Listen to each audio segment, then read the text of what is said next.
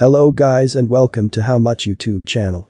Before we start, go subscribe to my channel to get more videos on how much your favorite YouTuber earns.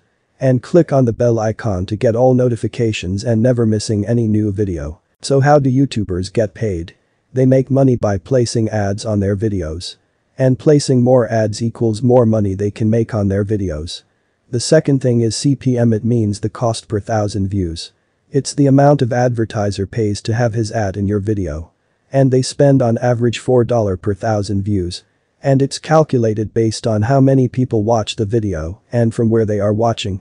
Many factors affect the CPM, and it's included demographic, content, gender, time of the watch. YouTube also will take 45% of your ad revenue from the advertising. Now let's go over Camille and Kennerly channel analytics. Total subscribers 730,000. Total videos 153 videos. Total views 140 million. Now for the monthly subscribers, 3,000 subscribers every month. Monthly views 15 million. And now for the income.